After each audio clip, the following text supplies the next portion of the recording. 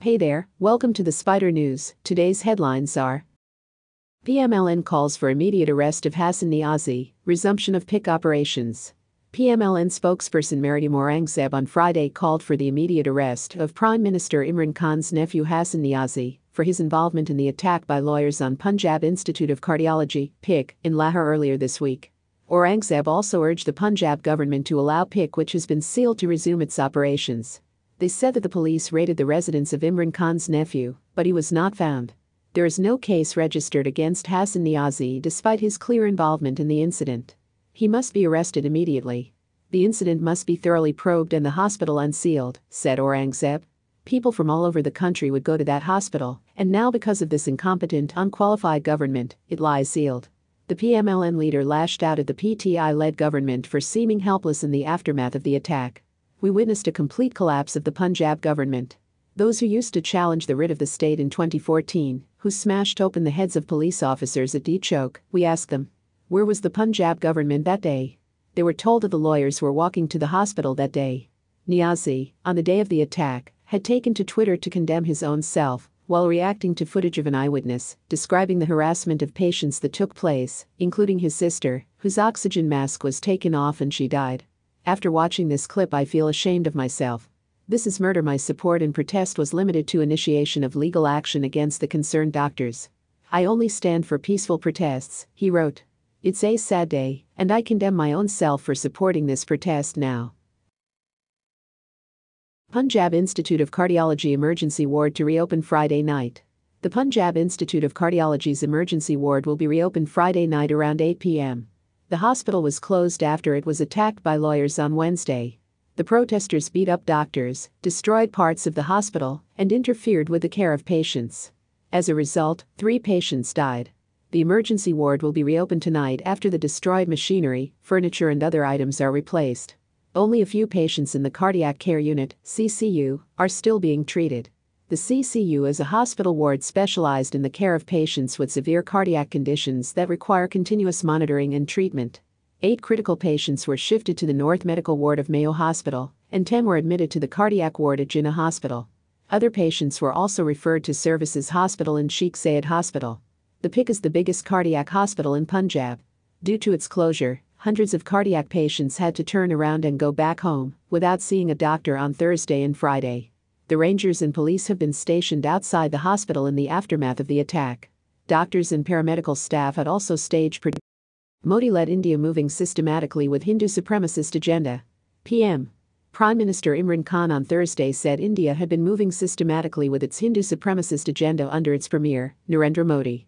Imran Khan took to Twitter and wrote, starting with illegal annexation and continuing siege of occupied Jammu and Kashmir, IOJK, then stripping 2 million Indian Muslims in Assam of citizenship, setting up internment camps, now the passage of Citizenship Amendment Law, all this accompanied by mob lynchings of Muslims and other minorities in India. Imran Khan said New Delhi had now passed the Citizenship Amendment Law, following illegally annexing and continuing siege of occupied Kashmir, and stripping 2 million Indian Muslims in Assam of citizenship. He said India had also set up internment camps in Assam. The Prime Minister said this is accompanied by mob lynching of Muslims and other minorities in India.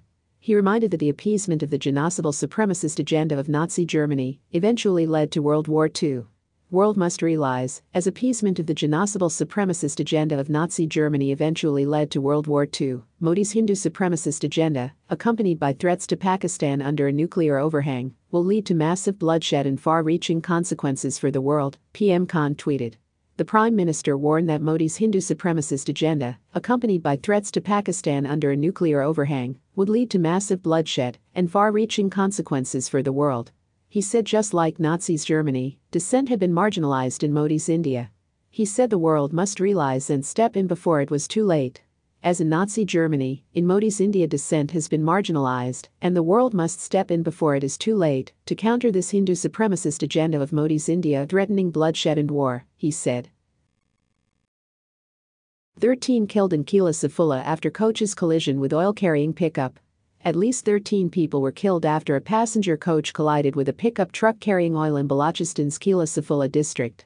Deputy Commissioner, D.C., Kila Safulovatik Shawani, said that a passenger coach traveling from Dera Ghazi Khan collided with a fast-moving pickup truck carrying oil in the early hours of Friday in the district's Kansas Matarzai area. A loud explosion was reported as soon as the collision occurred, added the official. Shawani said that 13 people died in the accident, while one person survived after jumping out of the bus. The DC said that the passengers killed in the accident hailed from Dera Ghazi Khan, Loralai and Quetta. He added that the bodies of the deceased are being transferred to Quetta for DNA testing. Pakistan wants strong ties with France both at bilateral EU levels. The president stressed that there existed immense scope of investment in Pakistan due to its friendly policies. The president highlighted that 100,000-strong Pakistani diaspora in France was a bridge to promote people-to-people contacts. He also said that climate change was a serious global issue, and in this regard, France was offering special scholarships. Islamabad. President Raif Alvi on Friday said Pakistan desired to strengthen economic cooperation with France, both at bilateral level and in context of European Union. Talking to French Ambassador Marc Barity at the Awani Sadr, the president stressed that there existed immense scope of investment in Pakistan due to its friendly policies. President Alvi expressed satisfaction over the high-level contacts between the leadership of the two countries and also the parliamentary friendship groups, which played an important role in strengthening bilateral relations. On India's controversial Citizenship Amendment Act bill, the president termed it a defacement of the proclaimed Indian secularism, which had put minorities, especially Muslims, at a serious risk. He emphasized that occupied Kashmir was under complete lockdown, where all civic liberties of the Kashmiri people had been suspended, and they were being subjected to brutal molestation, lynching and imprisonment. Taking stock of the bleak plight of Kashmiri people, he hoped that France would play its rightful role in alleviating the suffering of the Kashmiri people by urging India to stop human rights violations in Kashmir. The president highlighted that 100,000-strong Pakistani diaspora in France was a bridge to promote people-to-people contacts. He also highlighted Pakistan's huge tourism potential with rich culture, which he said must be tapped by the French people. The president said Pakistan was one of the countries most vulnerable to climate change, despite having a small carbon footprint, and stressed international collaboration to mitigate its serious consequences. On the Kashmir issue, the ambassador said France had a clear policy that human rights must be protected at all costs. He also said that climate change was a serious global issue, and in this regard, France was offering special scholarships.